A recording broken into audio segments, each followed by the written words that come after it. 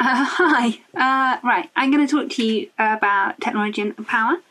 And I guess at the end of this, what I would love is if the next time you're using technology in a project, you think kind of differently about whose power you've centered by using that technology, who you're giving power to, who you're taking away from, and I guess what values you're centering. And I say this partly because, I spent a lot of time working in the arts using new technologies. And the words that tend to come up that used are kind of really nice, big, expansive words like democratise, open up, broadcast, co-create. But something that has really happened in the last 10 years is that the tools and the technologies we're tending to use to do that are not particularly democratic. They tend to come out of Silicon Valley. They tend to come out of a very libertarian, capitalist mindset. They may be offered to you extremely cheaply or for free.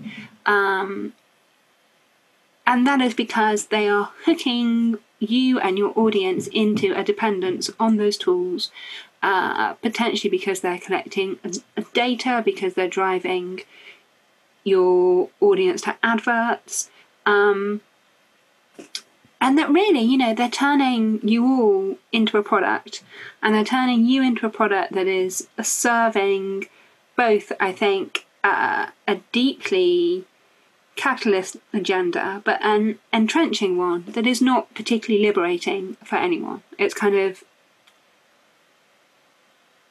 a delusion. We have our phones in our pockets and we feel like we're free, but actually, we're enmeshed in a completely different system of power that is not transparent to us. And there are two quotes that I've been thinking about a lot lately.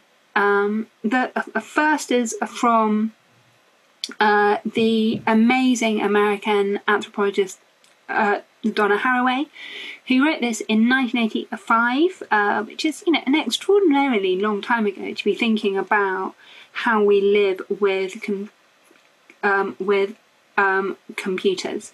And this is a line from her book, the Cyborg Manifesto, and it's: "Our best machines are made from sunshine. People are nowhere near so fluid, being material and opaque." And I think about this all the time, partly because I don't really understand it. It could mean anything. But one of the things I take it to mean is not that our best machines are made out of the kinds of devices and bits of kit that I'm using to talk to you now. These things are made up of glass and metal and processors that will hang around the planet for hundreds, if not thousands of years, and they're enmeshing us in systems of surveillance. They're not kind of radiating warmth, they're not nurturing, they're not creating life. And although it may make us feel like we're infinitely and continually connected, is that really, I don't know, a sense of purpose and a sense of growth that we want to centre as we think about technology?